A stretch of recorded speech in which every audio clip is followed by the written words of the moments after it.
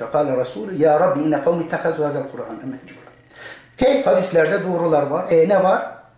Çin atasözlerinde de doğrular var. Herhangi bir kitabı aç. Roman bile aç. İçinde bir sürü doğru sözler bulacaksın. Onları din mi yapacaksın? Kur'an'ın yanına ortak, şerif kitaplar mı yapacaksın? Yok. Ama şeytan ne yapıyor? Zehri zehir diye sunmuyor ki. Zehri böyle pis kokan bir şekilde, çirkin bir renkle, pis bir tabakta sunmaz ki şeytan. Şeytan senden biraz daha akıllı güzel kardeşim. Haşa akıllı değil.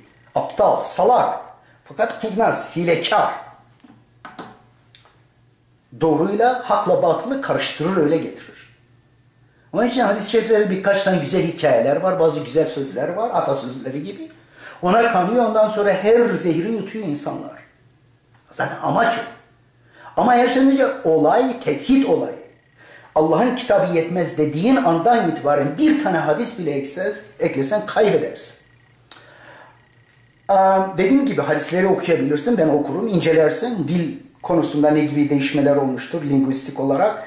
O günün insanların hayat tarzı konusunda bilgileri de ne yiyorlar, ne içiyorlar, niye kavga ediyorlar bu insanlar onu öğrenebilirsin. Hatta mezhepler arasında çatışmaları öğrenebilirsin. Hatta reklam öğrenirsin. Bu adamlar bazı reklamlar yapıyorlar hadis yoluyla, peygamber yoluyla. Mesela Mehdilikle ilgili hadisleri incelersen kralların, o günkü diktatörler, Emevi ve Abbasi diktatörlerin reklamı var. Emeviler dönemindeki politik reklamcılar, propagandacılar Mehdi'yi Şam'dan çıkarırlar. Aynı o günkü sözde halifeye benzetiyorlar diktatörlere. Diğerleri de efendim Abbasi diktatörlerine benzetirler. Mehdi o zaman nereden çıkıyor?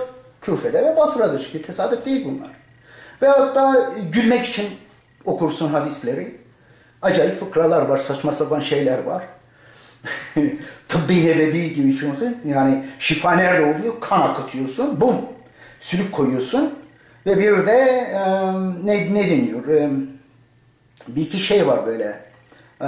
Sünnet ediliyor falan. Tabii o da ayrı. Yahudilerden geçen bir sürü